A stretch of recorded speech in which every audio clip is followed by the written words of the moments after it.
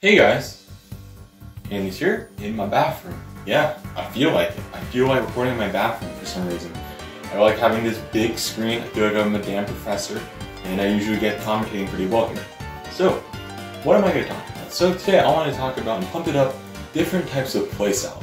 What I mean about that is their equipment, like their footwear.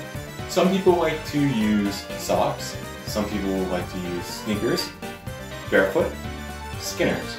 Those are the main four I can think of on top of my head right now. And I'm going to be telling you why footwear is, like when you're first starting out, is one of the least things you should worry about. There are some exceptions to this, I would say. Maybe if you're like me back then, who freaking had the most loose shoes ever. Like I'm size 8.5 and I had size 9 wide, and my shoes were really loose. But for the most part, you shouldn't really need to worry about having, oh, I need Defense shoes, man, or something like that. But yeah, so I want to explain the misconception about how different footwear is better than other footwear. I don't really agree with this necessarily. I think there's pros and cons with different playstyles. So for example, if you wear barefoot, you might have more control over someone who has socks, because socks are more slippery, and they might just enjoy that overall. But it doesn't necessarily mean it's worse. What I mean by that, there are actually pro players in all four of these categories that have done really well with their type of footwear. For example, barefoot, there's this, I don't know who this guy is, this random Indonesian player. He's playing Ultimatum 25, barefoot. I didn't think that was possible until now, but here we are, 2022. There's socks, there's Happy Feet. He's arguably one of the best players. According to Profem's the 4th best player, so yeah, he's really good too, obviously, with socks. Sneakers, probably the most popular playstyle.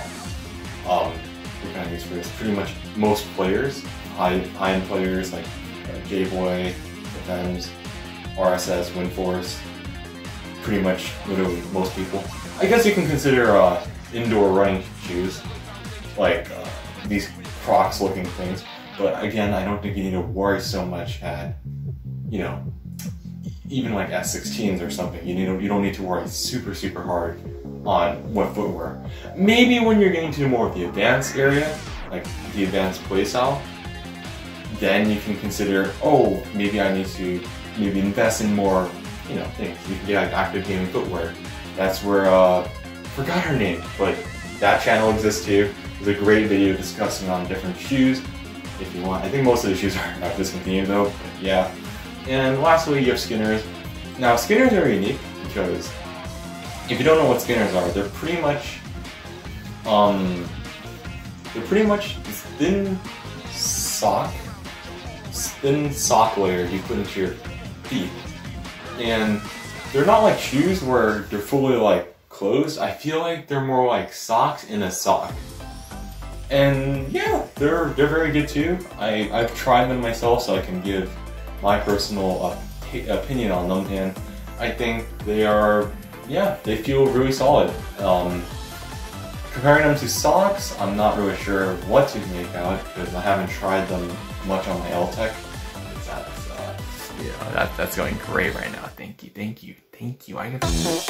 Okay, sorry.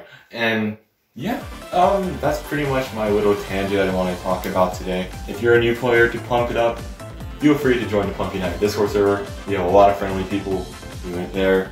You can score post, talk to other awesome players in the intermediate, advanced, beginners, players just like yourself too.